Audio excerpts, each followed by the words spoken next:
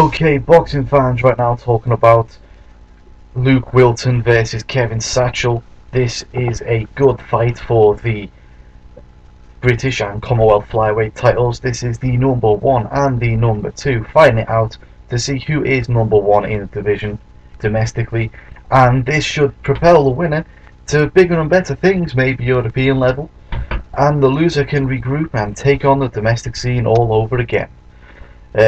Basically, Satchell's won both the titles in his last two fights. He has a record of 9 wins, only 2 knockouts, undefeated, against Wilton, who is 13 wins, 7 of which come by way of knockout, to only 2 defeats and a draw.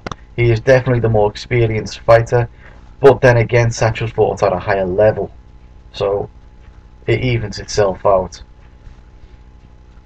Satchell won the first Commonwealth title against Paul Edwards, and then the British title against Chris Edwards, neither of which are related to each other, just a coincidence.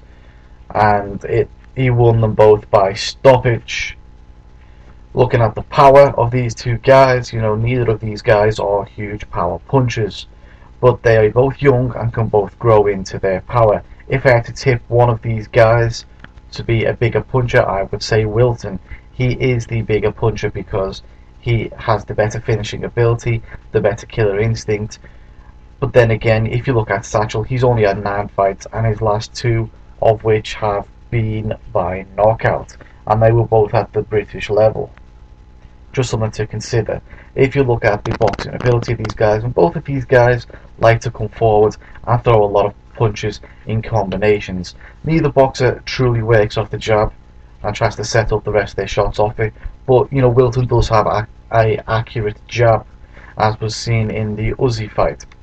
Defensively, Wilton likes to keep his guard up and he likes to keep it tight, but he has been outpointed before in fights, and he likes, well, he doesn't like it. He is open to a counter shot when he's throwing the combinations. Also, there's something to definitely consider. Kevin Satchell's only been 10 rounds once in his career. All the rest have not been past 6 rounds.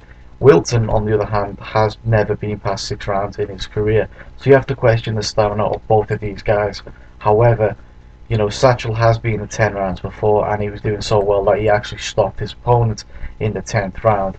Well, his opponent's actually retired, but the point is the same. He's got the stoppage in the late round. So you have to say the stamina could be key in this fight. Wilton is going to want to throw a lot of leather in this fight to get up on the cards, especially the fight being in Liverpool. Satchell is a Liverpool fighter.